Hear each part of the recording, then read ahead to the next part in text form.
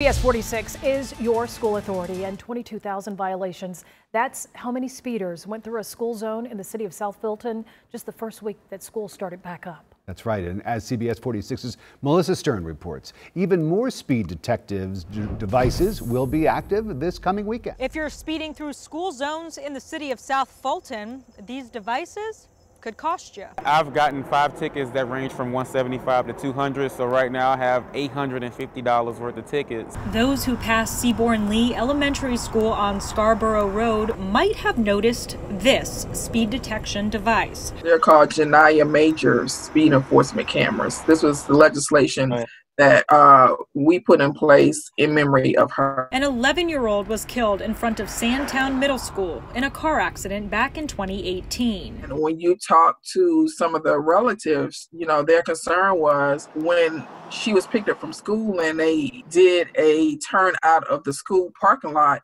there were no flashing lights, there were no type of traffic calming device that would have alerted anyone that they were in a school zone and they should slow down. Now there are 16 in fact.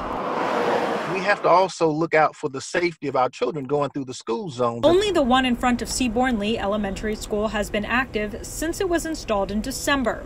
But soon, the warnings from the others will become more costly. Effective Thursday, all of the cameras will be issuing fines. The speed limit is 25 miles per hour when flashing and 45 when they're not.